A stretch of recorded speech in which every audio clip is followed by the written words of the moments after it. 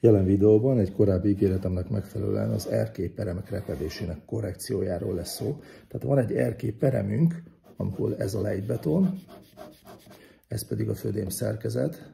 A födém szerkezet az mondjuk 20 cm, a lejtbeton az mondjuk 4-5 cm-ről elindul, és a lejtésből fakadóan 10-20 cm-re is fölmehet, attól függ, hogy milyen nagy az erkélyszerkezet, meg a lejtés. Lejtés az, hogy legalább 1-1,5% legyen. Tehát lényegében itt ez meg is határozza ezt a másik méretet, de most itt a repedésről van szó, tehát ha ez a betonfelület hőmozog, tehát különféle irányban mozgásokat akar végezni a napsugárzás, az eső és egyáltalán a hőmérsékleti különbségek hatására, akkor itt meg tud jelenni egy vízszintes repedés, és ezt kell valahogy kezelnünk.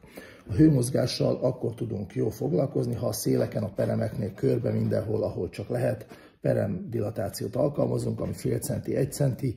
Itt a fél centi vagy 1 centi is attól függ, hogy milyen nagy ez a felület. Egy nagyobb felületnél nyilván inkább 1 centi, egy kisebb felületnél a fél centi vagy az 5 mm is elegendő. Oldalirányból ugye nem tudunk ilyet tenni, ott szabad perem van, és ebből kifolyólag le is mozdul a földémről ez a beton sok esetben, és akkor megjelenik itt ez a hézag. Erre az erkélyre biztos, hogy készül valami kentszigetelés labburkolat, aminek van egy cseppentője.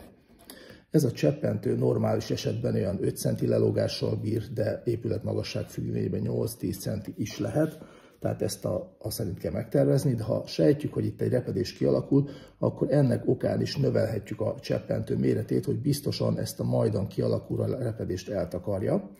Vagy ha esetleg utólag ezt elmulasztottuk, akkor erre egy újabb cseppentő profilt, vagy újabb takaró profilt tudunk rátenni, vagy egy újat elhelyezni. De lényeg, hogy ez a repedés ne váljon láthatóvá. Ennek szerkezeti problémája különösebben nincs, ezek egész egyszerűen esztétikai probléma lehet.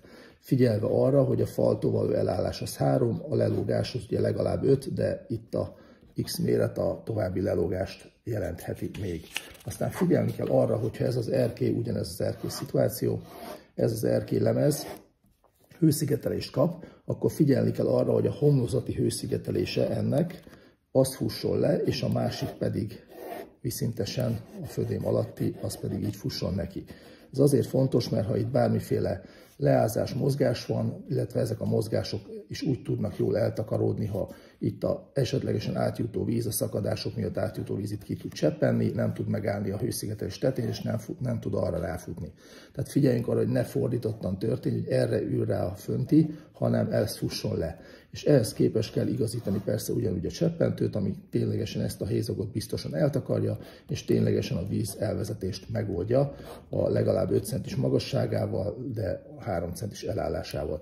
Nyilván, ha itt hőszigetelünk, mint másik lehetőség ennek a hibának, a résnek, repedésnek az eltakarására, ugye ami itt keletkezhet, akkor ez kevésbé tud megjelenni, és akkor ennek a profilnak a mérete is kevésbé fontos, de figyeljünk arra is, hogyha itt mozgások vannak, akkor esetlegesen ez a odaragasztott hőszigetelő tábla el tud mozdulni, tehát ezeket ilyen esetben is érdemes dűbelezni, meg persze az alsókat is a mennyezethez, de az egy másik történet.